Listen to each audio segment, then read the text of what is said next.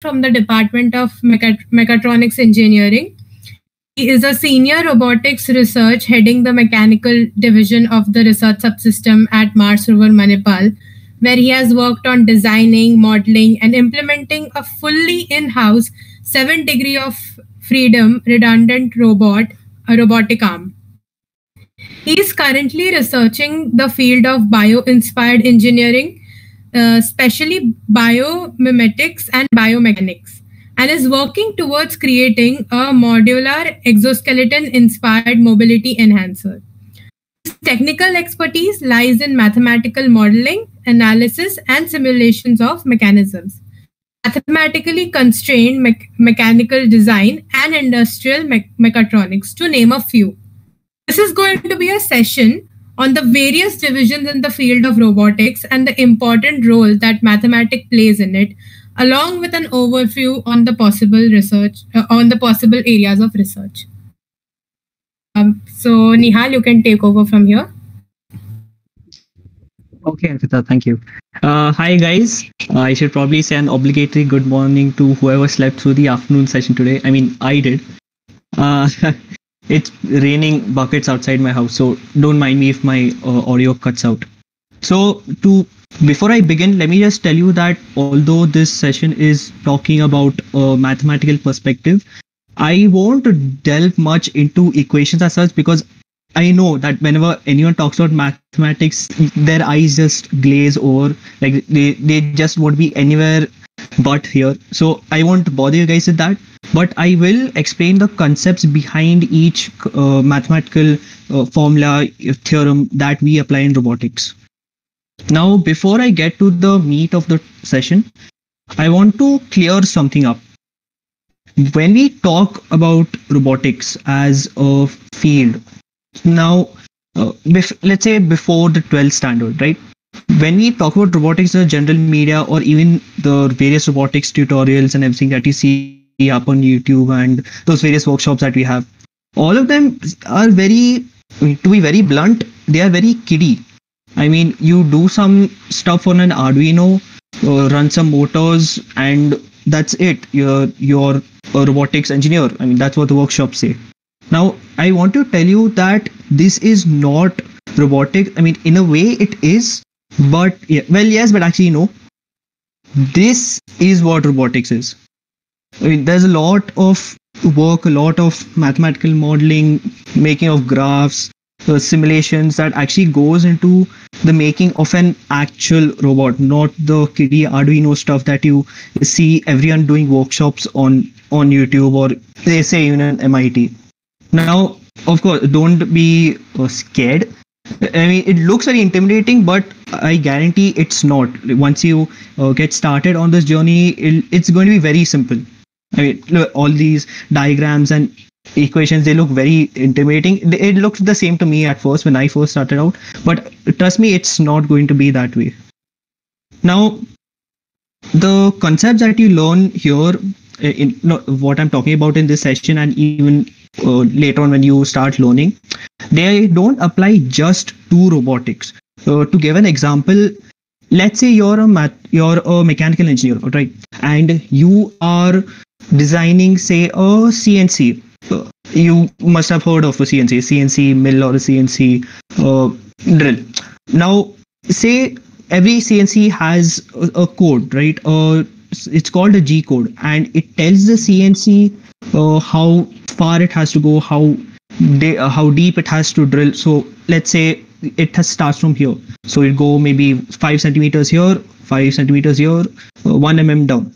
Now, how do you tell the CNC, or rather, how does the CNC know that these numbers that you're telling him, it means something to the CNC?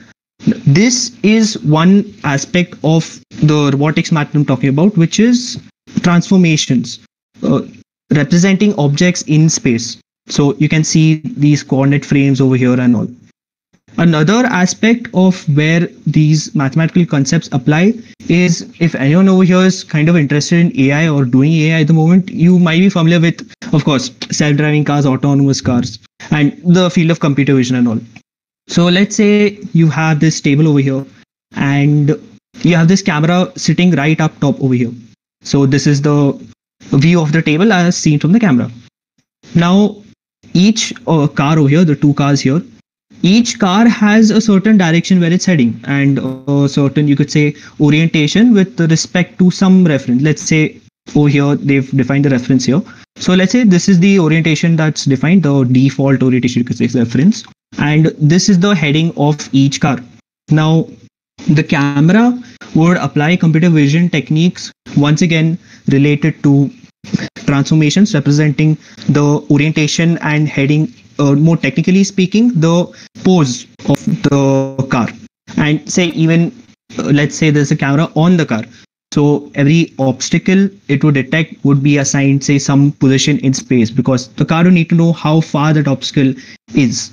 Now, all these, and also another very unusual application is in the field of orbital mechanics and aerodynamics. It's not something that people think would like translate from here at first glance, but it actually does.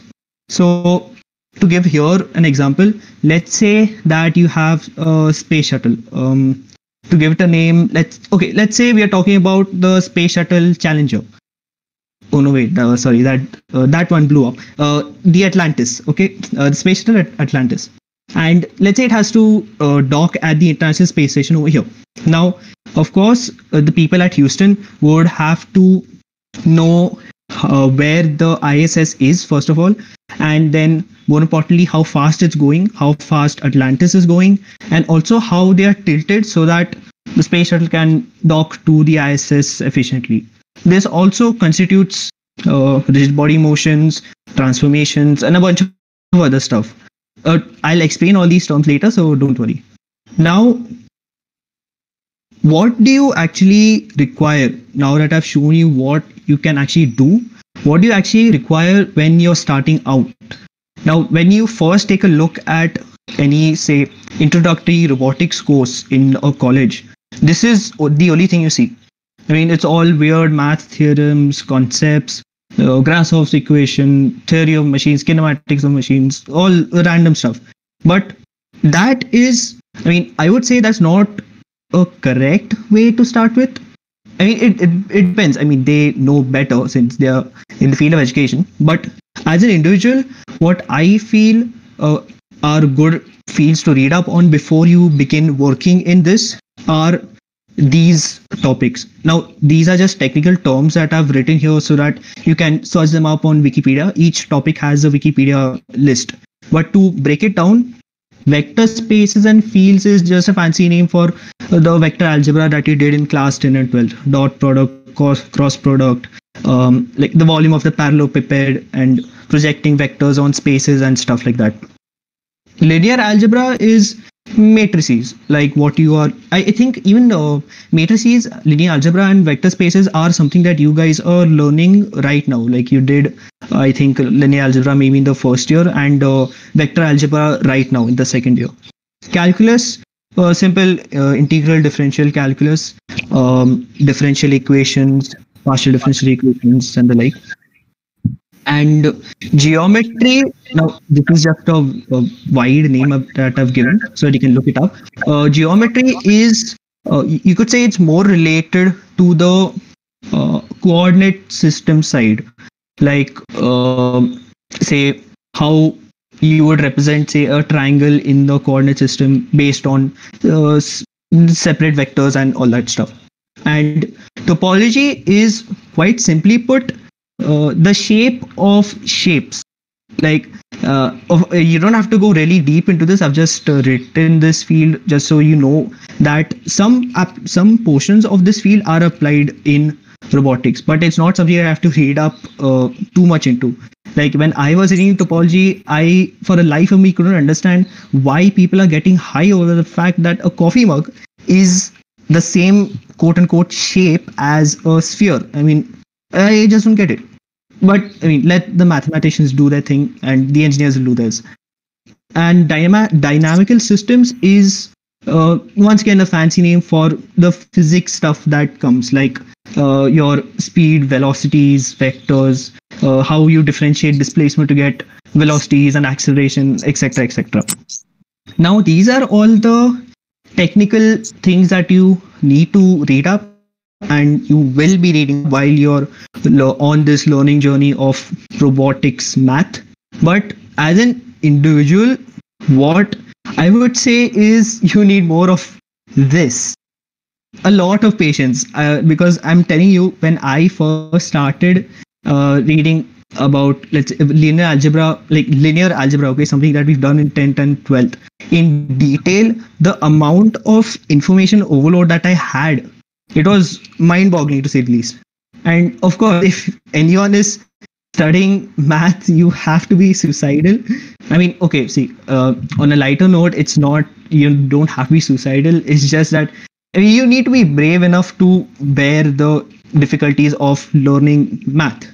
And actually, to be very frank, all the stuff that I'm talking about here is actually part of an introductory robotics course that is taught right here in MIT in the mechatronics department. It's called Robotics 1. So if you have any friend who's from the mechatronics department, you better catch him and hold him while you're studying, because they will help you a lot. We've actually done all this before. So anyway, starting with the first topic, you could say the introductory topic, rigid body motion. Now, this is essentially the basics of everything. If you are strong in rigid body motion, I can say, I can guarantee that the rest is going to be very, very easy. And what all stuff actually comes in rigid body motion is, first of all, like I mentioned before, transformations, knowing where an object is in space with respect to something else, or some reference frame or something. So for example, we have this mobile robot here, and you've got this camera and some obstacle that this robot has to pick up. Now, when if anyone here is familiar with computer vision, what you would actually do here is you would define one world reference frame, like how we have in our standard Cartesian coordinate system. You define a origin 0, 0, 0. Now, after that, you define where the camera is, because obviously you can alternatively define the camera as your origin because you're seeing everything from there. But in the larger scale of things, it's better to keep a common reference to everything, and then you represent the camera based on where it is at that time, at that point in space. So the camera here would be, let's say, 3 meters, like, let's say X direction, 5 meters Y, and 6 meters Z, somewhere in the corner of some room.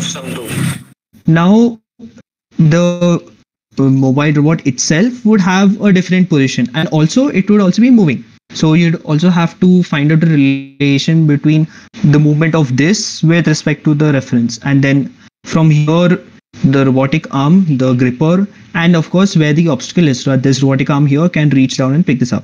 That's the first area, which is coordinate system representation and the transformations, knowing where things are in space and finding out relative representations, like how far is this from here relative to, let's say, this frame, this body. Now, after you do all that, what the immediate thing that comes after this, or rather alongside this, is something called degrees of freedom. Now, as the name suggests, it's literally the degrees of freedom of a body. Like if you take, say, a random, let's say, your phone in space, right? The phone can move in 3 directions, X, Y, Z, and it can also rotate in 3 axes, the X axis, Y axis, and Z axis. Now, each movement, each translation, there are 3 translations and 3 rotations. So you get a total of 6 degrees of freedom. Now, when you're building mechanisms or robots and even representing stuff in general, like if you take this mobile robot, for example, this robot won't go up or like kind of turn sideways or like do that golmal type thing where it's on 2 wheels or anything. So you are restricting that rotation or that movement. So in this case, you are restricting the movement about the Z axis because you won't want it to lift up. So you've restricted 1 degree of freedom. So simplistically, there is an equation for that, which is called Grubler's equation, which kind of calculates the degrees of freedom that an object has after you put all the different constraints that you're having here. For example, if you take this thing here, this is a planar mechanism.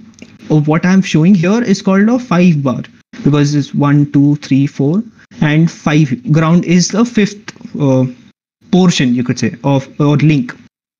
And to calculate the degrees of freedom, because since it's a planar mechanism, 3 degrees of freedom get cut off, because if you take a body in a plane, you have what, x, y, and some rotation that it can do, theta. Over here, then you can, so if you take this joint here, this joint is restricted by this joint is restricted by this, and this joint is restricted by this, which is again restricted by ground.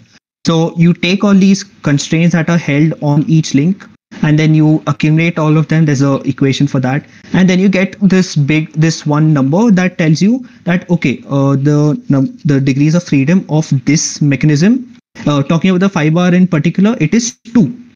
For a 4 bar, which is 1, 2, 3, and the ground is 4, that is 1. The degree of freedom of a 5 bar is 2, 4 bar is 1. Now, why is this so important? That I will explain when we get to something called velocity kinematics, or forward kinematics and inverse kinematics. So just keep that at the back of your head for now. Now, when I mentioned topology, this is what I was referring to.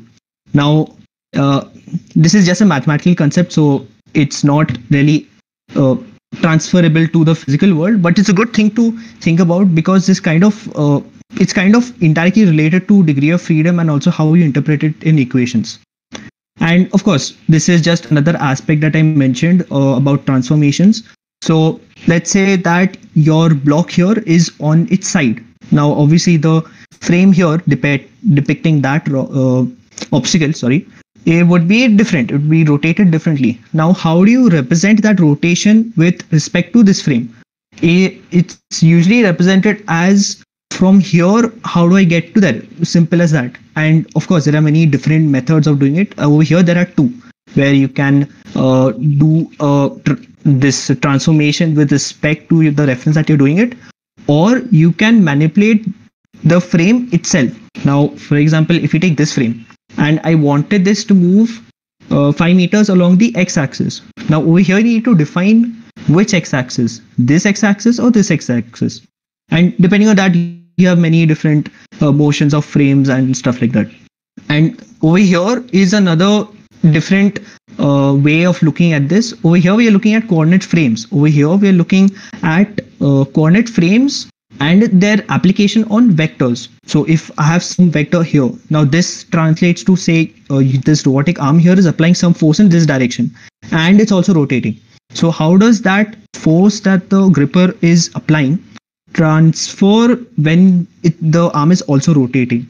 So this is just some diagram depicting that. You have angular mechanics, simple angular mechanics that you've done in 12th.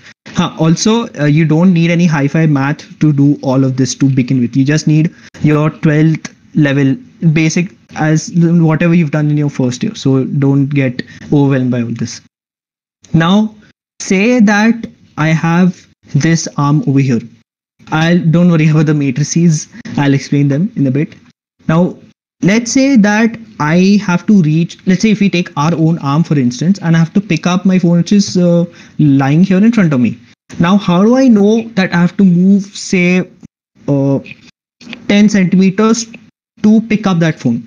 Now, that is something which falls under the purview of forward kinematics, which is literally finding out the end effector, which is the end of this robot. So this is usually called the end effector. If you see any industrial arm, you'll probably find this end effector having some drill bit or some welding tool. So in the end effector usually means the end of the robot. And knowing, say, if I turn my elbow, say 30 degrees and my wrist 40 degrees up, where does my end effector lie? But in this case, the end effector is my hand. So that falls under the purview of forward kinematics, which is literally you're adjusting these thetas here, the joint angles, which you can see here, theta 1, theta 3 and all that. So theta 1 is this first joint, theta 2 is the second joint, and so on.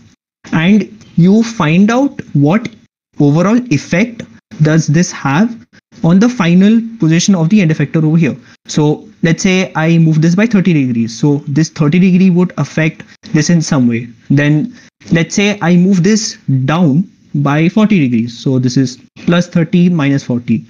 And these would also interact with each other and give some final effect. So this is just a very simplistic example that I've given of a 3-joint robot. So 1, 2, and 3.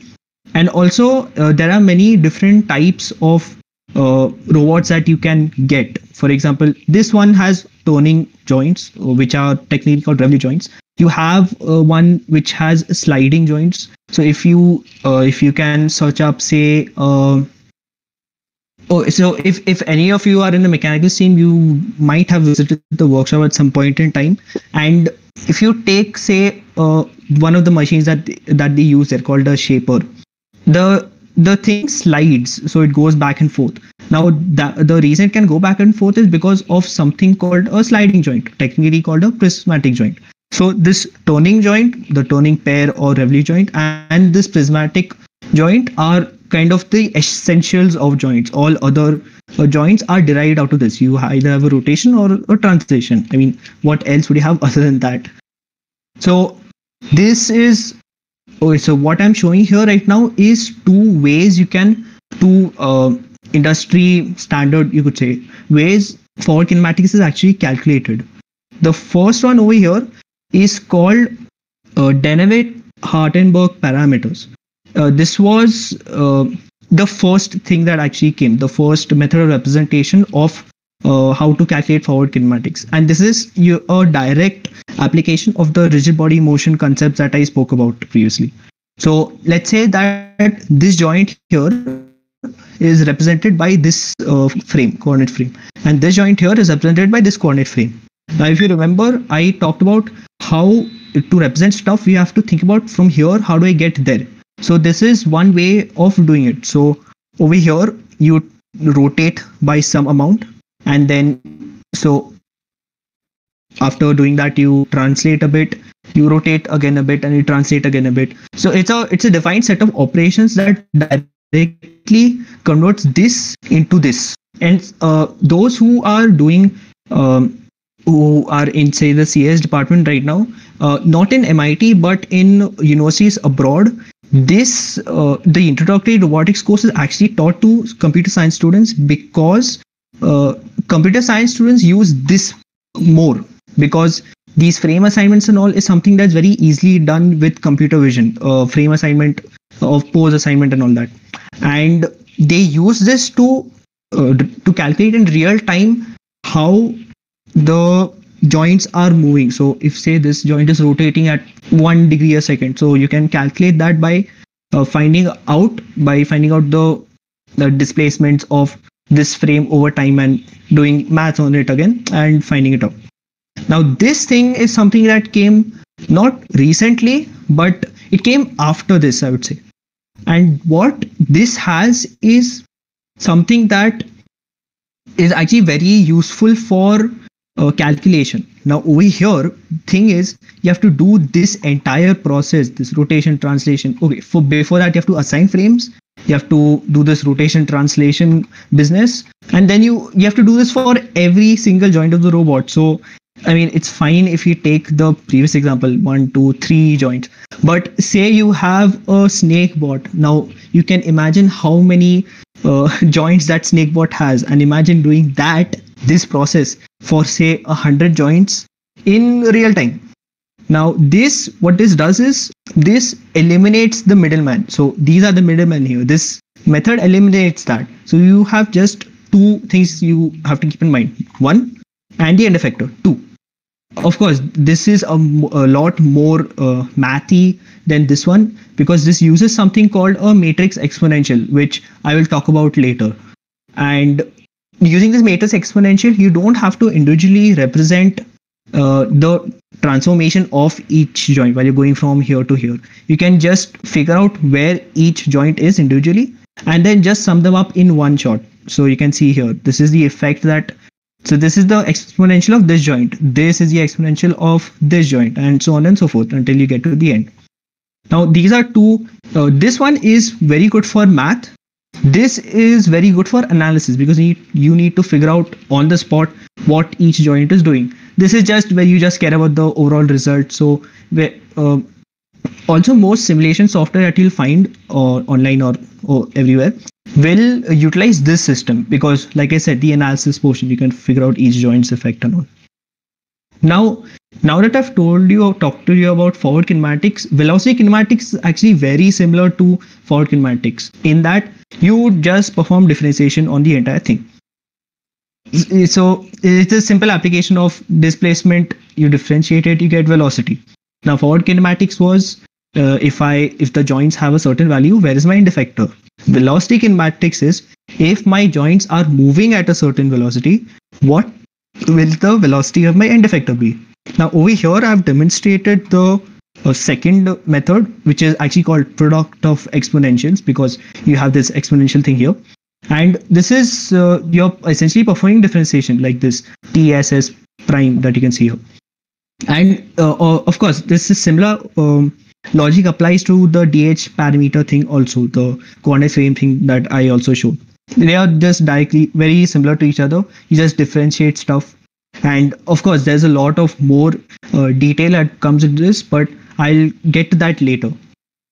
Now before I get into something called dynamics, there's also one thing that I want to talk about, which is something called the inverse problem in general. This applies to kinematics and dynamics. The inverse problem is, like the name says, in kinematics we talked about the joints giving the position of the end effector. Now the inverse problem is if the end effector is somewhere, how do I know what joint angles caused that position or caused that movement? Now even if we talk about dynamics, there's also something called the inverse dynamics problem, which is before that let me just tell you what dynamics is. Dynamics is forces, like just forces. You're analyzing what forces got this. It's just like kinematics. Kinematics was position and velocity kinematics was velocity. Dynamics is force. So if my joints have say 1 Newton, 2 Newton of force, my end effector has say 5 Newtons of force, something like that. And this is actually very simple. I mean, don't get scared by the graphs. These are just like hi-fi representations of what you've actually done in class 10, I'd say, which is the work energy theorem. And the work energy theorem states that work equals increase in kinetic energy is work, something along those lines, right?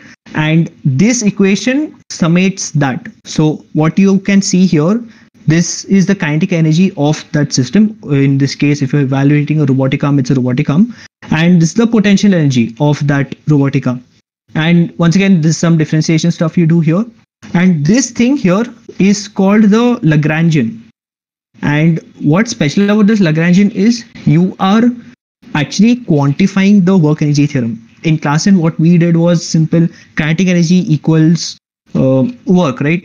But over here, what the Lagrangian does is it actually establishes a quantitative relationship between kinetic energy and work as being force. So the Lagrangian establishes that force is the reason why this kinetic energy is being transferred into work, or like vice versa. And this is why the Lagrangian over here directly translates into force here after you do differentiation and all. Now what I'm showing over here is something called, okay, now names will differ depending on what field you're working in, the kinematics field or dynamics field. In case of kinematics, it's called a manipulability. So from manipulator, manipulability ellipse. And it literally tells you how easy it is to move in say a certain direction. If you take this circle over here, it's very easy to move everywhere. And if we take say this ellipse here, it's easy to move from here to here because see, there's a lot of, this is actually visual inspection that you're doing here. It's very easy to move in this direction, but it's not very easy to move in this direction. So you can see the length here is small. And this is just some other intermediate positions. Now this applies to velocity also. So if we take a velocity ellipse, this is how much velocity we can give. So in this case, we can give a lot of velocity over there. And in this case, not so much. And when it comes out to dynamics, this is a force ellipse. You can apply a lot of force here, but not so much force there. And this is because of the configuration of the robotic arm itself. So even if you take our arm, if you try and extend it fully outward, you can't. If you move, this is I'm talking about if you move just your arm, you can't push. However, if your arm is bent a bit, you can push outwards. But once it's fully outstretched, you can't like push anymore unless you want to break your elbow, which is something that I wouldn't recommend. So you could think about this as a configuration of your arm being fully outstretched. So you can move sideways very easily, but you can't push outwards that much. Whereas here is more of an intermediate position where you can push, pull, move sideways, etc. And how this translates into the inverse dynamics problem is, in real life, it's actually very difficult to do this. Trying to actually, I mean, sure, on paper it's very easy, but how to verify this in the real world is something that even top researchers are unable to do when it comes to the inverse problem. Now, inverse kinematics is actually pretty well established, but inverse dynamics is something that is god awful difficult. I mean, as a student, I would say it took me so long to figure out inverse kinematics, and then I figured out that all my effort was gone in vain because there was a research paper that I read which did the exact same thing. I mean, just to establish the point that inverse kinematics in general is very well established, but dynamics isn't, because this is kind of a new thing. Now, this is something that I think most AI people will be very familiar with, which is motion planning trajectory generation. And this is something that applies directly to wheeled or mobile robots, but this also applies to robotic arms in a sense. Now, if we take, say, this thing over here, now this is a representation of a mobile robot, say a Roomba, for example. And these are, I don't know why someone has a triangle sofa in their house, but okay, let's take it that way. And say this Roomba has to clean the house, so it has to go from here to here. And now these wide boundary lines you see here are a buffer for the Roomba. So you can see this Roomba has some radius, right? So it has some size. You wouldn't want this Roomba to go into this obstacle. So this is one method of how you plan motion. You establish, you find out how big your vehicle is or your robot is, and then you create a sort of pillow cushion type thing, or I think it's called a bounding box in CS language. I'm not really sure. You can check up on that. And you essentially set boundaries for the robot to follow. This is one aspect of the problem. And what you can see here, So what you can see here is to the right of what I showed you, this triangle thing here. That is, say you have a triangle shaped robot. Now, the dotted lines that you see here are all the various ways that vehicle can cross that obstacle, and obviously the efficiency of how it traverses that obstacle depends on how it's angled at that point in time. Now, this is of course another aspect of the motion problem. If you have an irregularly shaped robot, how would you want to point it towards an obstacle so that you don't have to expend a lot of effort? And this irregularity is very well defined in robotic arms over here, because obviously you won't have everything the same length for various reasons, manipulability issues, and say the kinematics, the dynamics, and all that stuff. You'll get to know while you're actually designing and modeling this stuff. So this is a direct application of this problem, where you have a robotic arm with some various lengths. And what you can see here are the various configurations that the arm is doing when it moves from here to here. And this white thing that you're seeing here is a visual representation of this on a graph. Now, I didn't talk about graphs, even though you've seen probably one or two while I was talking. But these things here correspond with that little donut thing that I showed you when we were talking about rigid body motions. That is something called a configuration space, which is literally the space of all possible configurations a robot can take. Now, it's a mathematical concept, but how it physically translates into the real world is something called a workspace. which is literally all the points the robot can reach. And how easily the robot can reach that specified point is determined by the ellipses that I showed you. And this is a visual representation of how that thing kind of comes. Now, this portion here, so this portion was the motion planning portion. This here is something that I think most people with an electronics background might be familiar with.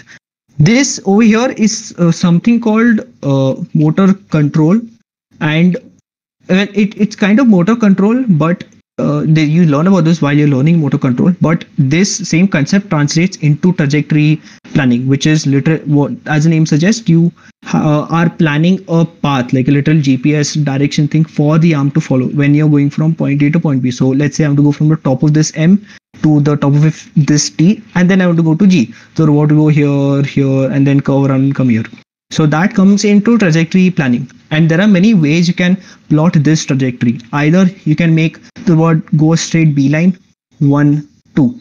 Or you can make the robot trace a more curved path to make it smoother. So something like that. And there are many ways you can actually calculate this thing on a graph. So here there are two methods. One is the polynomial method, where you use cubic polynomials or quintic polynomials. Quintic is fourth or fifth degree, if I remember correctly. And this is another separate method called the trapezoidal profile. This is the polynomial profile. This is the trapezoidal profile.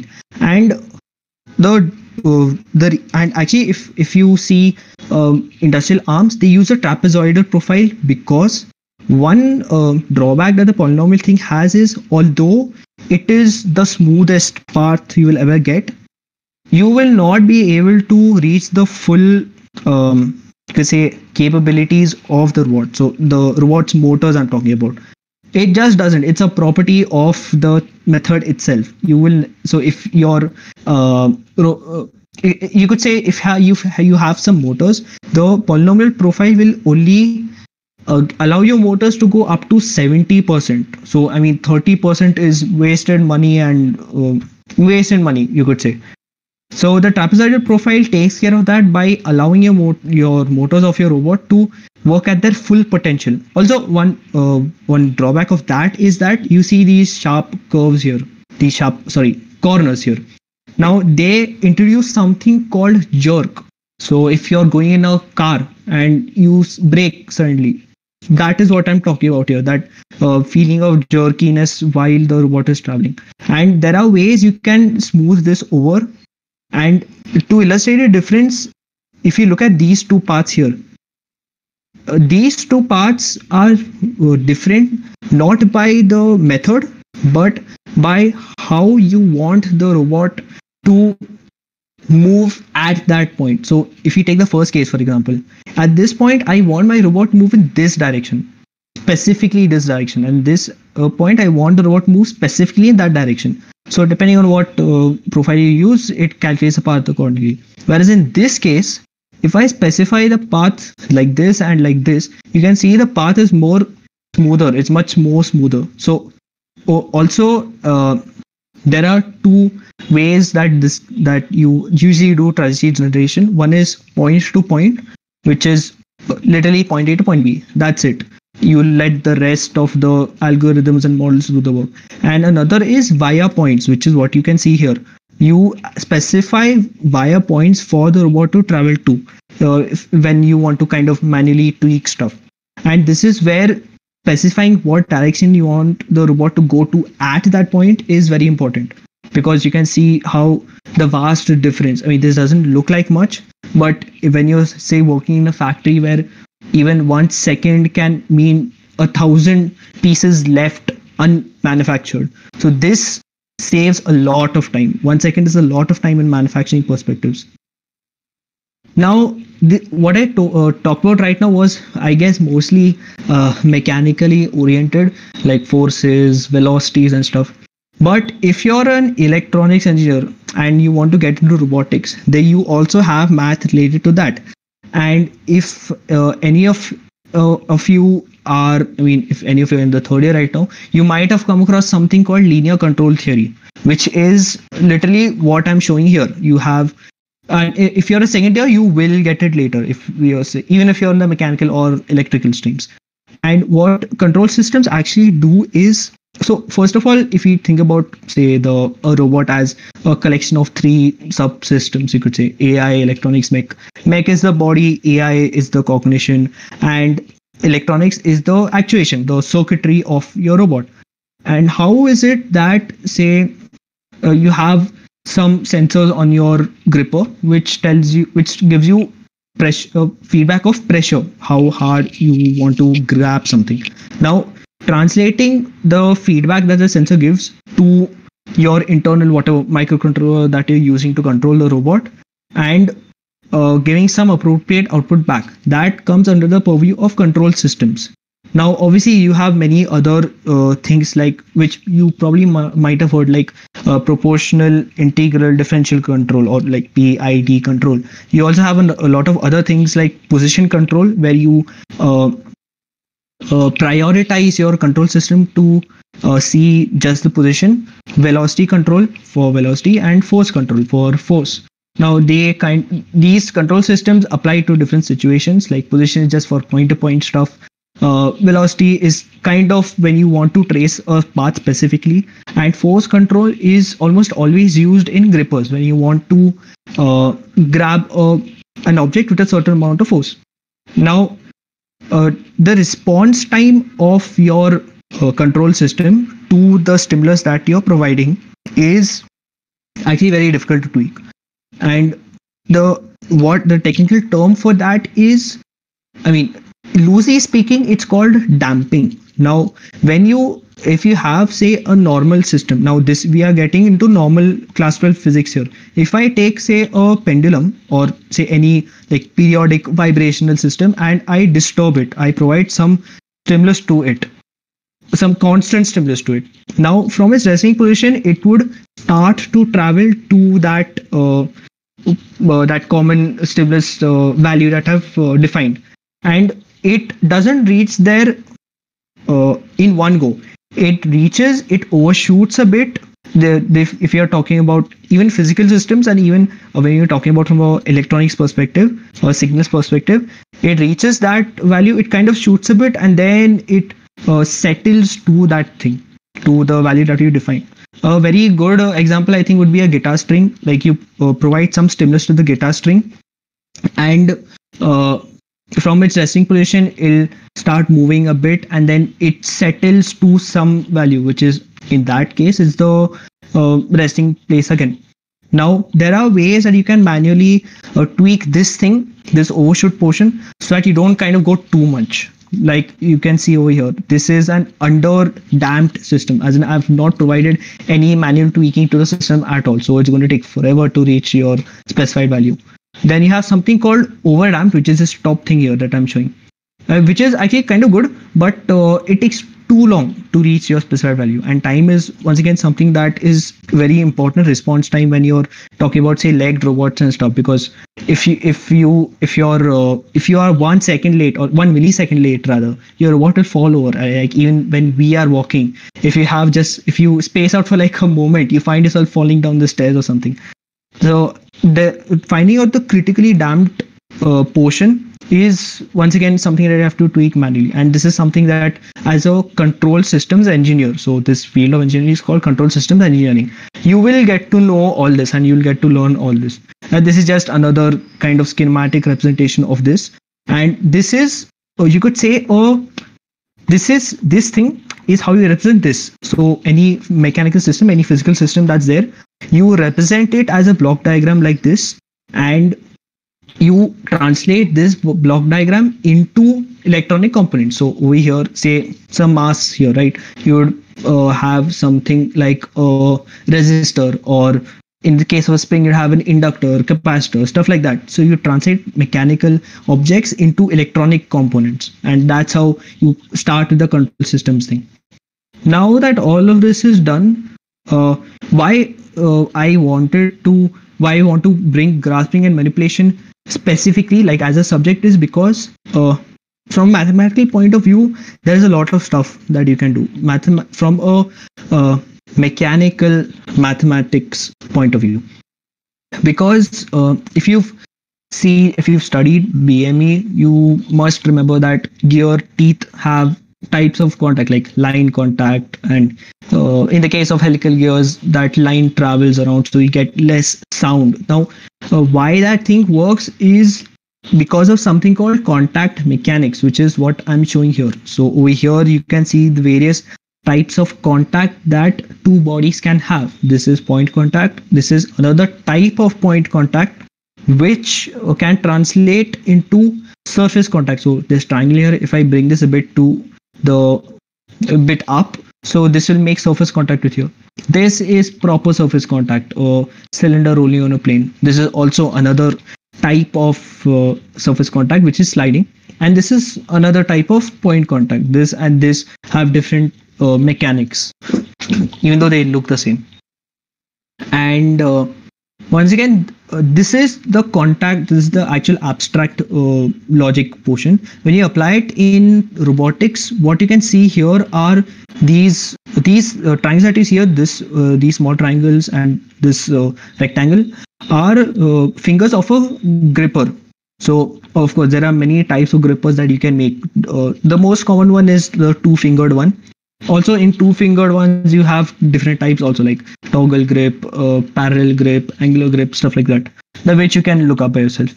And so this is literally applying these contact mechanics concepts over here. So you can see the gripper here has pointed fingers, much like here. So this is kind of analogous to this situation, and this situation is here once again, and this is sort of similar to this, and this once again sort of similar to this. So there are many ways that you can tweak your fingers of your gripper to kind of make the most out of the contact mechanics. And where this comes in is, say you're dealing with soft robotics, okay, and of course with soft robotics you have deformable objects. Now depending on the material you use, you would have, say, I don't know, rubber, silicon, some whatever material you're using for your gripper. And the thing is that they would have some roughness, right, or some friction between the object you're holding and the gripper's fingers themselves. So that influences all the contact mechanics. Like over here, you can see all the frictional forces that are being applied over here. At this end, you have this reaction force coming from here, etc., etc. This is kind of a more mechanically oriented thing, the mathematics of robotics. But like you can see, they apply to other fields as well, like rigid body transformations are applicable in AI, kinematics, dynamics, the force control and all that, electronics things. Even grasping and manipulation are kind of a amalgamation of all AI, electronics and mech stuff. Like in this case, you would have force control for your grasping. Now there are many applications of robotics where you can directly apply this sort of math, and the first one is of course manipulators being the robotic arms that you see around every day. So stuff like say a SCARA, which is a selectively compliant articulated robotic arm. The fancy name, you can look it up what it actually means. And you have other types of robots which directly apply the principles that I talk about right now. Then you have autonomous ground vehicles, which are in a way the wheeled robots that I talked about, and you have self-driving vehicles and all that. Now, a new, you could say, field is something related to bio-inspired stuff, which is quadrupeds, bipeds, and swarms.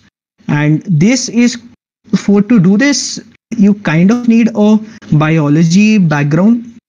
So when you're talking about bio-inspired design, biomimetics, biomechanics, stuff like that, you kind of need a biology background, but not that much. It's more so you can understand the mechanics of why that biological system works. So if you take swarm, for example, and you compare it to an ant colony, ants communicate with pheromones, if I've pronounced that correctly. Yeah. And knowing how the pheromones work with each other and how the ants communicate with each other, you can, this is kind of an AI application that I'm talking about, but you can model an entire swarm of mini robots based on that same ant colony pheromone system. And now bio-inspired design, biomechanics, they directly apply to exoskeletons, prosthetics, stuff like that. So these directly interact with the human body in some way. Like, if to give you a very, I don't know, mass media example, if one of you has played Assassin's Creed, the hidden blade that the assassins have, you could call it a pretty rudimentary application of biomechanics, because you have to design the blade in such a way that it doesn't cut your finger off. I mean, it used to, but now it doesn't. I mean, you get my point, right? And also one thing, okay, and one very good aspect of robotics as a field is, when you learn one thing, you learn everything. Like, it's not that if say you start learning the mechanical portion, you stick just to the mechanical portion. You get exposed to both the AI portion and the electronics portion. Like, sitting here right now, I can tell you the difference between a CNN and RNN, and talk about control systems, overshoot, settling time, damping, etc. And I can also talk about mechanical stuff like roughness, ductility, brittlety. So as a roboticist, as a robotics engineer, you can start specializing in one field, but you do get the experience of all three. So this is just illustration of what I was talking about. This is the SCARA that I'm talking about, and this is a mathematical, a kinematic diagram. This thing is called a kinematic diagram, where you actually show the various angles of the joints of the robot and how it can actually move and stuff. So this thing over here is actually a prismatic joint. So this thing here, you might recognize this from BME as a screw joint. Yeah, a screw joint, where you have or a worm and worm wheel, if that rings a bell. So you have got these threads here, and then you have another worm here which rotates, and then this moves. Now, once again, autonomous ground vehicles, and this is just another mathematical diagram. Now, this uses more transformations and rigid body motions, whereas manipulators use more of the latter part, forward kinematics, dynamics, and all. And like I mentioned, bio-inspired design, this is actually very, as of now, there's a lot of work being done into exoskeletons. Like over here, this is just a simple example I've shown of a exoskeleton being graphed on not exoskeleton, more like a mechanism modeling the human finger. And over here, this is a rendering of a person walking through. You see, so if you've probably seen games where they show behind the scenes stuff, they do something called motion capture, and this is a screenshot of one of the motion capture applications, where the person here is walking and the cameras, and you've probably seen they have this big black jumpsuit type thing, and they wear some EEG type helmet on the head with all white dots and everything. And this is what this actually turns out to be in the computer. So you model gaits, so gait analysis, and gait analysis also comes in quadrupeds, bipeds, and etc. Now, contrary to what other people might tell you that you should read research papers, I will actually recommend not to, because the math in research papers is actually too high level. I mean, if you want to read about the math research papers, where they actually invent new mathematical techniques. But if you are interested in the math stuff that I talked about, most of it is applied mathematics that we're doing here. We aren't really studying math for the sake of it, like mathematicians do. Most of robotics research in this field is mostly control system equations, or making new mechanisms, like new ways of doing the same thing. Like, say, if you take this joint here, you can actuate it by just putting a motor there, or putting some system of gears, or doing some other tufani, which I probably don't even know yet, hasn't been invented yet. So you get the idea. So I would recommend reading first before you start reading research papers. I mean, you can if you want, but do that just to get an idea of what topics you need to read on. Don't read a research paper for research paper purposes, because most of the math will kind of go over your head unless you're doing an application thing, in which case they talk less about the math and more of how that math is applied, which is something that I will actually recommend, reading application based research papers more than theory research papers. And what I'm showing here now is actually this is the paper that you could say invented DH parameters. So it was made by Jacques, I don't know if I pronounced that correct, Jacques Denavit and Richard Hartenberg, the frame stuff that I talked to you about. And so this is actually a very good paper that you can read if you want to kind of understand how matrices and stuff are applied. This is the product of exponentials paper by Roger V. Brockett. Once again, this is more math related compared to the DS parameters one, but I will actually recommend reading these two papers because you kind of clear up a lot of your math concepts along with knowing how these formulae came to be, which is something that's very important if you want to internalize what you're reading and visualizing it. And now this looks very sparse, but this guy Osama Khatib is, you could say, the darling child of robotics in a way, because his papers are instrumental in paving the field. Like if you look him up on Scopus, he has like 270 papers from dating from 1986, if I remember correctly, and each paper is like his top cited papers are like 4K 5K papers, which is crazy considering that you get 100 and your paper is like really good. So imagine 5K. And what he's showing here is actually something that I forgot to talk about when talking about AGVs, which is something called a potential field. Artificial potential field. Now this here is actually a representation of an obstacle. And here, so an obstacle means you can't go there. So that's why the potential over here is very high, visually speaking. And over here, there's also free space, so there's no potential.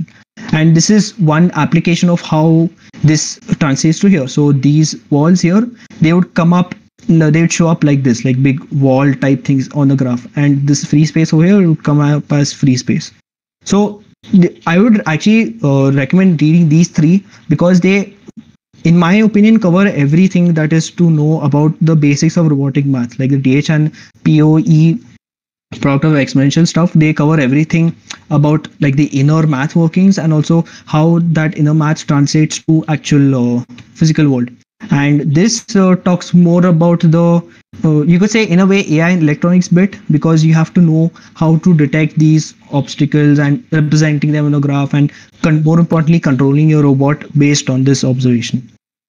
So that's it for like an introduction. I think I went a bit overboard in preparing this presentation, but if you do join our Discord server, I am pretty active over there. So if you have any questions about, there are a few papers that have been put up in our robotics channel over there, which I would actually suggest you reading through. And I've also put a lot of learning resources up there for you to go through if you want to, if and when you want to start learning robotics. So yeah, that's about it. Yes, thank you, Nihal, for that amazing session. I think people really got to know an actual behind the scenes of what robotics is, rather than just what we see or just the products. So coming to questions now, we'll first start with the questions in the form. So Aman Priyanshu, I see he has posted a question here as well. I'll first start with his question in the paper, in the form. Resources to explore the mathematics behind robotics for research, like journals, publications, conferences, or collection of projects for inspiration. Like, what would you suggest? Okay, so all right. So to begin with, actually, I kind of answered my own question at the end of the presentation. The Discord channel I have actually listed a big list of the learning resources that you can go through in the robotics channel. And if you are talking about a research perspective, there is this one handbook called Springer Handbook to Robotics. It's by Bruno Siciliano, if I remember correctly. And that is literally an overview of everything that is there in the research field in robotics. There are also a number of offshoots like swarm intelligence, legged robots, and all. But I would say if you want to look at it from a research perspective, this is the book to go through. And of course, there are many other books that you can refer to when you're talking about like the maths aspect. So, for example, if you're interested in, say, the modeling portion, like the kinematics and all, you can look at books that deal with theory of machines. Now, one little fun fact: most of the robotics math that you see here is directly derived from the field of mechanical engineering, where you actually model stuff like pistons and axles and stuff. So a lot of stuff that you see here is applied mechanical engineering math. So yeah, I guess that kind of answers the question. Yeah, and I think his question is almost same, the one which he has asked. But like any recommendations on on books or any resources more focused on like the AI part of robotics? Okay, AI. So okay, huh. So there are, I would say there are three main resources that at least I went through while learning robotics. The first one is the Introduction to Robotics course by Stanford University. It is taught by the Osama Khatib, and you can find it on YouTube. And that first of all gives an overall view, the AI portion in a bit, like the DH parameter stuff, the control bit, and the mechanical bit. However, if you're looking more towards AI, I can recommend the second resource that I read, which is, I guess, more related towards computer vision. This one is done by Peter Koch. He's a computer vision scientist at Queensland Institute of Technology, Australia. Queensland, sorry. And his book, and also his course, he has a robotics course on QUT Robot Academy. You can you can Google it. And he also has a related book and a MATLAB toolbox to go along with it, which focuses on computer vision concepts like rigid body transformations, homogeneous transformations, and stuff like that. So if you're interested in the computer vision aspect, this is one thing that I can recommend to you straight off the bat.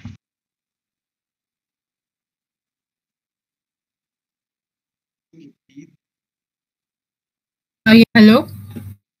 Yeah. Sorry, I guess that's I think my the net fluctuated for a while. Okay, so coming to next question, it's by Dhruvajit Ghosh, and he has asked about hardware implementation in robots. Oh, okay. No, this is a nice one, because when we talk about hardware, hardware can mean actually when we talk about hardware, it's mostly electronics bit. But I will also want to talk about. I'll first talk about the mechanic. I'll talk about the electronics bit, then move over to what the mechanical definition of hardware is. When we talk about the electronics implementation of hardware in robotics, it's very simple in a way. Like, even for the research project that we did over at MRM, we got away with an Arduino. I mean, it wasn't. I mean, it was very anticlimactic. Like, we were expecting to use some high-class PIC microcontrollers and some high fancy robot control stuff, but we kind of got away with an Arduino Uno and some UART SPI protocols. I'm not really sure about that, but the point is, hardware implementation in robotics, unless you are going like really, really legit, is very simple. When you are making research projects, when you're making research projects, I would suggest going for proof of concept first, because proof of concepts are very easy to implement. You can just do stuff with Arduinos and simulations and stuff. And even when you talk about the mechanical portion of hardware, which is like fabricating the parts, for proof of concept projects, you can just do 3D printing and call it a day. But if you are looking for an actual physical, like a pilot program, or you want to make it manufacture ready, that is actually less robotics research stuff and more of like mechanical stuff, because it's more pure mechanical engineering, like figuring out tolerances and actually knowing what material is good for your robot. But yeah, to sum it up, I think hardware is not going to be a problem. You can get away with Arduinos and normal stepper motors, like if you're just starting out. Of course, money is a problem because, well, no, good quality motors are very expensive. Like for example, there's this top of the line harmonic drive motor that we were just looking at, and this harmonic drive motor is actually used in industrial arms, like proper industrial arms. Each drive costs like 30K. So, and we were making a 7 degree of freedom arm, which is 7 joints, simply put. So 30K into 7, that's almost what, 2 lakhs maybe.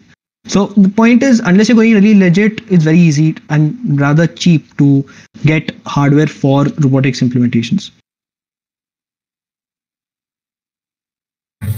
Okay, so next question we have by Isha Birla. And she has asked, for a complete beginner who wants to get into the field of fully automated robots, where would you suggest starting? I am confused if I should start learning about ML first or I should focus on electronics part first. But again, I'm not sure how to progress to robot level in any of those fields. So any pointers about direction would be appreciated. Okay, so if you're talking about full autonomy, that would okay, so I would say the easiest bit to start with would be actually the math portion. Uh, I mean, if you're talking about like if you're going individually, because it's best to get that portion out of the way, because one actually I think flaw would be is that this field is not well established when it comes to the learning path. Like if we talk about applied AI, like computer vision stuff, it's very simple. Do Andrew Ng's course, read these many papers, do the ROS tutorials, you're set. Or if electronics is a bit more iffy, like you do the Arduino the stuff, you learn about control theory, and the mechanical bit, this math portion is much more difficult. So if I were to say, actually, on the other hand, I think it would be better if you can start with the AI portion first. Why? Because when you come to the computer vision bit, you can not only do the Petercock thing that I mentioned, which is actually this robotics math geared towards computer vision, but you will also be able to directly apply this whatever you're learning in a simulation environment, because of course you'd be learning ROS and stuff on the side. And that is actually, I think, good because you can directly visualize everything that you're doing. Like one problem that we had was we got these equations, but we had no idea how to actually visualize them or let alone implement them. And ROS actually helped us a lot later on. So I think it'd be better if you started the AI side of things. And the Petercock course, because he touches on the mechanical math, but you are still staying true to the computer vision aspect and the AI simulation aspect. So AI side of things, as in I go through the Andrew NG route and then. Yeah. Actually, I'm not sure about the ML portion. I mean, that's not like my area of expertise, but you can definitely go along the computer vision route, like do the Petercock course and do like ROS, RS and stuff, because you can directly apply the initial bit, at least like the rigid body motions and the forward kinematics that I was talking about. You can make something called a URDF, Universal Robot Descriptor Format, if I remember the full form correctly. And what it does is the robot arm that you've designed, it converts it into DH representation. Like each joint is a frame, and you can represent the movement of that frame in ROS, RS, whatever like computer vision thing you're doing, or like simulation thing you're doing. So I think it's best if you can start with the AI bit, like the Andrew G stuff, read the research papers, do ROS and all, because you'll be able to apply stuff faster that way. Thank you.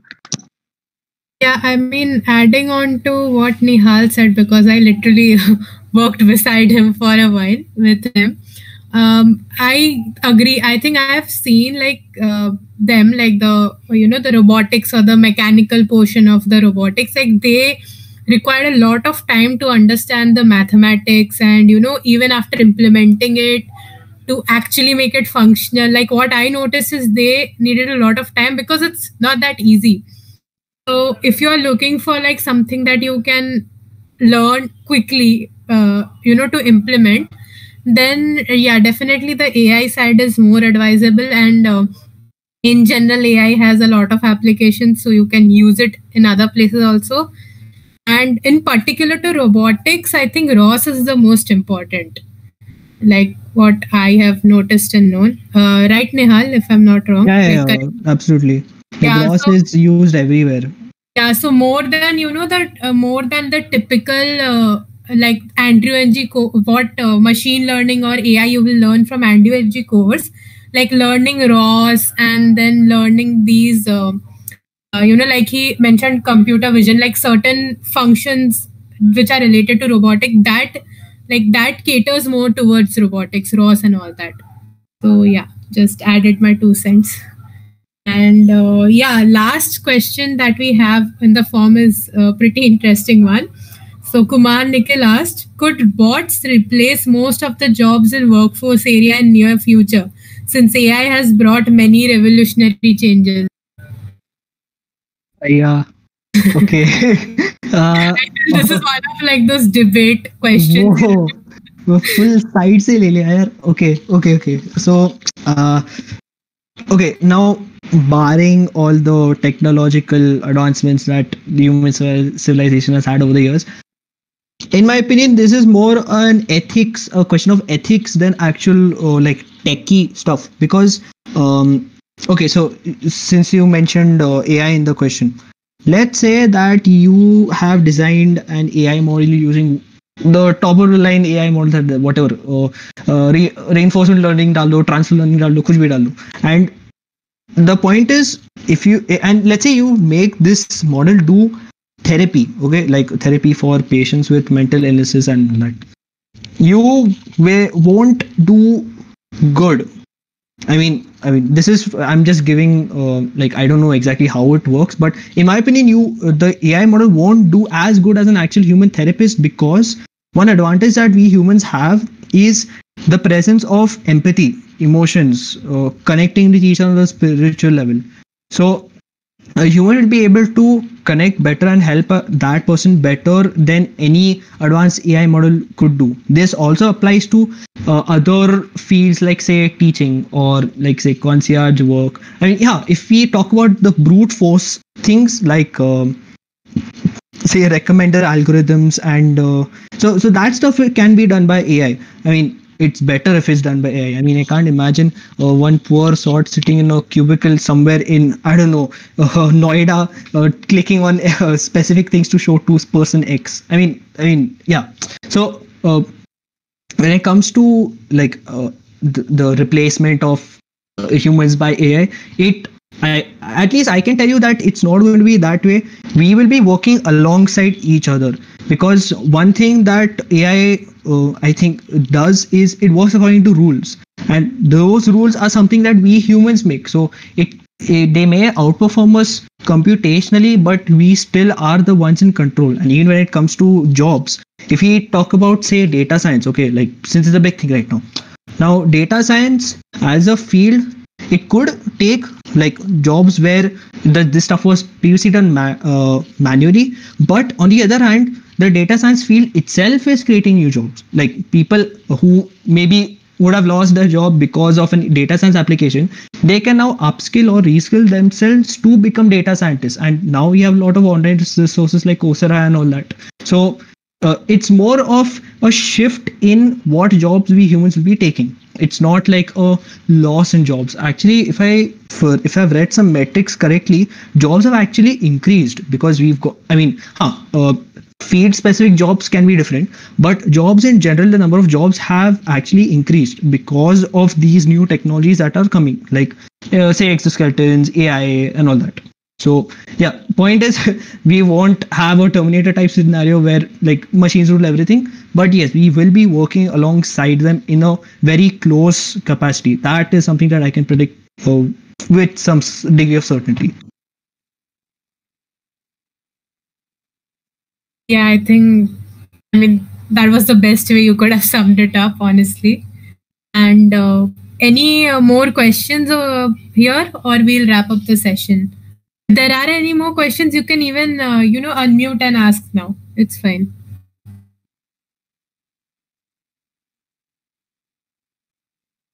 Aman Priyanshu says, I'm sorry I did not get the name of the CV researcher. Peter. Okay. Yeah. Peter Corke, so Corke. Or you could just search up QUT Robot Academy and you'll find him over there only. He also has a website called peter-cork.com where he has his textbook, robotics, robotics, vision and control in MATLAB, something like that. And he has his MATLAB toolbox which you can download from there. Okay. Yep, thanks. Yeah, the question section has turned into a nice discussion zone. But I don't think any more questions are there. There wasn't any question from my side. Okay. No, it's fine. You go ahead. Carry on, please. Acha, cool. So yeah, Nehal, you talked about motion planning, and people have been recently implementing machine learning, and we're shifting towards probabilistic robotics, where we're dealing with a complete different type of mathematics now that we're talking about maths altogether. So this one thing really confuses me. Say you talked about DH notations and all the transforms, and when you actually start to implement it, how much of math is enough? I realize that's a very broad question, and it comes with experience. But yeah, I mean, still that's a question, I guess. I mean, how do you know that? Yeah, I hope I made sense. Wait. So you mean to kind of rephrase your question? If okay, now that you've learned it, while implementing what you've actually learned, what all stuff will you actually need to learn on the job, kind of? Yeah, sort of. Say when you're dealing with ROS packages and say any algorithm, say pick up Kalman filters. So you've got a ROS package for that. It does the job for you. And so you're in this trade-off where how much of mathematics you need to understand and how much of software fluency you need to actually get things working on the field. So I saw you're part of MRM right now. So how do you guys actually make that trade-off? Because we are engineers, right? And you said let the mathematicians do their job. So where is that line? I mean, and when do you know you? Yeah, I think that makes sense. Okay. Okay, so to be completely fair, हमारी औकात नहीं है कुछ तूफानी करने की. So actually, so this stuff that we learn is actually purely for implementation. As an undergraduate researcher, unless you have an IQ of say 300 or something, we can't really contribute much when it comes to new math stuff or like new actually learning math stuff. But we can find out new applications. Like for example, the arm that we worked on, the autonomous arm, that has actually been done before and it's actually in production quality. Like if Kuka and I think Fanuc, if I remember correctly, they have 7 degree of freedom arms. So, I mean, what made ours different? What we sought to do was find out a new application for the arm, which in this case was home environments, working like putting this big arm that we have into a home environment for working with humans. Now, math-wise, since this was fully in-house, we only used the stuff. We didn't kind of make our own stuff because, I mean, see, frankly speaking, as an engineer, why would you want to make something when something is already there to use? Like you said, if we talk about inverse kinematics, the ROS has, if I remember correctly, something called fast IK or something, which calculates the inverse kinematics for you. So it kind of makes learning inverse kinematics kind of pointless.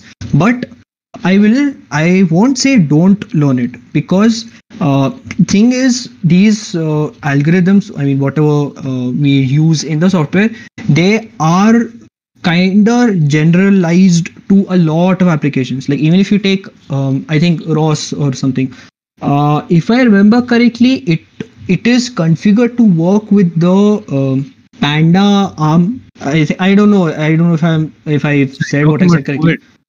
Yeah, sorry. Yeah, move it. Yeah. So it's tailored for the Panda arm, right? And of course, it translates to other arms too, but not as well. So we have to kind of, in the end, make stuff from scratch while using what is already there as a crutch. So, I mean, of course, so if I were to answer your question, yes, we do need to learn, but not so much key we have to design everything from scratch. We can, if you're thinking of a research paper project, you can stick to the actual, like just a basic modeling stuff if you want to document that thing in your paper. But like as a student researcher, it's best if you focus your research on new applications, or like even one thing that I forgot to mention was this stuff can also enable you to do something in the patent field. And patent field yani the new mechanism thing, because you can use the same concept that you learned. Like say you have a 4-bar, right? Now that 4-bar you can model with the DS parameter, whatever. Now if you add something new that is not only a good research like idea, you can also patent it. And this would actually require some math chops from your side. You can't rely on software for this. Of course, once you figure out the model, putting that model and simulating that model can be done by the software. But you have to do some of the brunt work in that case. But if it's doing new applications, you don't have to do math from scratch. There are softwares that take care of it for you. Yeah, cool. Because I mean, all of us we've studied for JEE, and then we've dived into that kind of math, and then coming to an engineering college, it's just that imposter syndrome walking you down, and it just doesn't feel like that you have actually done it if you don't understand the math. Okay. So since you're on this topic of JEE, you actually don't need JEE math and stuff. No. I wasn't attributing it to JEE, but just the way we've been taught so far. So yeah. We've not developed any applicative intuition about it unless you actually start making things. But actually all the math that we are talking about here is actually very physical math, like stuff like vector and stuff. There's the stuff like probability and arithmetic season on uska namu nishan hi nahi hai. Like unless you like do the product of explanations one, which like I mentioned was very mathy to begin with. But actually you can stick that in a way, that's what I like about math. You don't have to remember stuff. Like if you ask me any of the equations, like what does that equation mean, I won't know a clue. But seriously, because I just let the software do the work for me. Why should I bother remembering everything? But it's more important to know the concept behind what each thing actually does, so that you can know where to look. More important thing is, instead of knowing, is knowing where to look. So yeah. And one more thing. So apart from student projects, which are sort of out of the scope right now, concerning Manipal itself, if you have any exposure to that, what are some good ways one could start? I mean, you mentioned simulations, but then after a while, you're just limited to the certain gazebo words that are present, or the ones that you can make. And say you talking about deep learning, you could implement a model and then you can work on it. What is an equivalent workbench kind of project one could take simply with a laptop, perhaps collaborate with friends? Okay, wait. So if I understood your question correctly, like apart from doing normal like simulation stuff, what else is there to do? Yeah, I mean, you talked about being a robotist researcher, and that's a really broad term right now. So are there professors we could work under, or okay. Those projects that are going on like that? Because if you consider deep learning, there's TensorFlow, there are open source projects under TensorFlow. So stuff like that, if you're aware of any. Okay, so since you mentioned professors, I can recommend the entire mechatronics department to you, because actually we have, if we have actually, well, I mean, it's mechatronics. So we have professors working on all aspects. We have one working on medical imaging, one working on fuzzy control for manipulators, one working on like what I'm working on right now, mathematical modeling of spatial mechanisms, and one working on actual like industrial stuff, CNC modeling and all. So if you're like talking about Manipal, yeah, I think this is a problem. I think I've noticed with Manipal is no one really works on like robotics. Everyone's either AI, CV, or what's the other one? NLP. And the others are like you've got the 1960 boomer type people who are working on material science and CNC and stuff. So robotics is kind of new, but even if you're like if you want to kind of work on offline projects like apart from simulation stuff, best thing I would do is publicize what you're doing and actively call for like funding. Like say LinkedIn is a very good place to network with professionals, if you know. And so what you can just do is say that, okay, this is what I've worked on so far, I'm at a simulation stage, I want funding to or like support from other academics to work under them so that I can make this project, bring this project to life. And people actually do come forward. I was approached by this Singaporean startup to work with them on designing AGVs for their warehouses in Bengaluru. So like that's one thing that you can do, like openly announce that you're working on this. And there's also one aspect that you can cold email various professors from university, say that, hey, this is my idea, I mean, this is who I am, what I'm working on, are you interested in like taking me as a research intern to work on my idea, stuff like that. Cool. I asked that because there's a heck lot of individualism around Manipal. Like nobody's very open about what they're working on, and they don't realize if they don't collaborate, they won't come up with better ideas. So yeah, but yeah, that sounds like a plan. Thanks.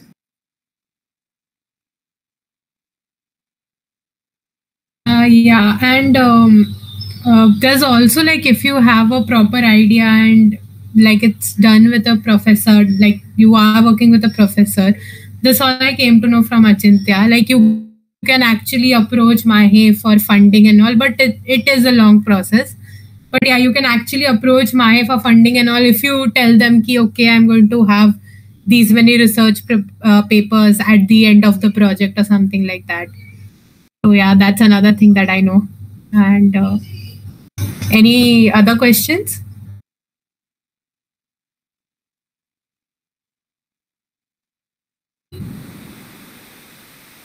I think someone else also wanted to ask something. And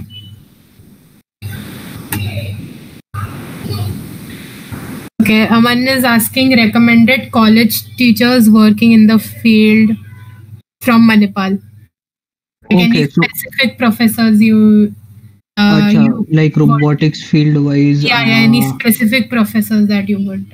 Another thing. Another thing is IC is a good place to look in, like the innovation center. Honestly, the projects that I work on are from like Harish sir, I've already mentioned in previously, and IC tends to get really projects from really big companies, and in general also they are supportive of new projects. Like I had heard some guy was working on a project on like like sensors or something. It was very interesting, like related to biology and sensors, something of that sort. So IC is one place you can look for. I'm sure there must be robotic related projects as well. So yeah, sorry Nihal, continue. Okay, so from what I recall, I actually, it was difficult to find robotics professors apart from the mechatronics department, because the only other, I mean, when you're talking about the math stuff, one professor I could recommend is Ankur Jaiswal. He's from mechatronics department again. Like I mentioned, he's the one working on spatial mechanisms, modeling of spatial mechanisms. There is Kshetri Mayun Lochan, also from mechatronics. She is the one working on fuzzy control of robotic manipulators, so like electronics. And there are if you're interested in like the IoT portion of robotics, you have Asha CS and Dadi Ravi Kant, or both are from mechatronics. They work in the IoT field. Imaging, you have Munendra Singh. He works on medical imaging. Apart from this, if actually apart from this, I wasn't able to find any like robotics oriented professors.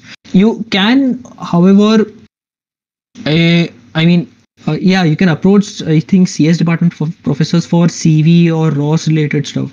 And actually, even the mechatronics department did get a set of cobots in the lab. So we already have one big industrial in our robotics lab right now. And this year we also got one UR5 universal robot cobot thing. So that we can work on like ROS related stuff. So I think your best bet if you want to directly work on robotics is approach the mechatronics department. So because yeah, there are almost all the faculty that are working on some field directly related to like mechatronics in general and robotics in particular.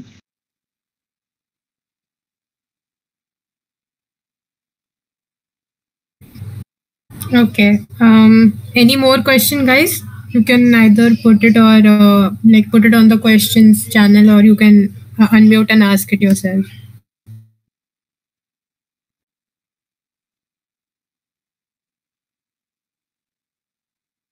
Okay, no more questions then. I'm assuming there are no more questions. So yeah, we can bring the session to a wrap. Thanks a lot, Nihal, for taking some time out and preparing this wonderful presentation and talk for us. And yeah, those who are new to this channel, you can new to this server, you can check out in the main channel and fill the form if you want to join RSM. And yeah, I guess that's it. If you're interested in, I am pretty active in the robotics channel on the Discord server. So if you're interested in like learning stuff, I can guide you. So once you join the Discord server. Yeah, thanks, Nihal, for doing the plugin for us. And yeah, I guess then that's it for now. Thanks, Nihal.